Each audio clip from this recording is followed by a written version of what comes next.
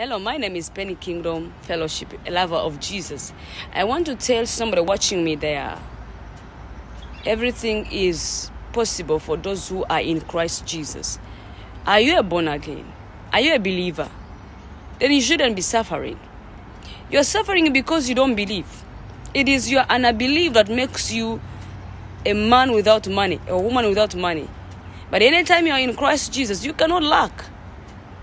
They told Jesus, they came and they wanted to catch Jesus, or they wanted to use him as an experiment, but they ended up using themselves as an experiment. And I say, any man or woman that wants to use you as an experiment, may God shame them. May they be used as the experience that they wanted you to be in. Remember, if you can pray, God is willing and ready, determined actually to bless you. Determined for that matter.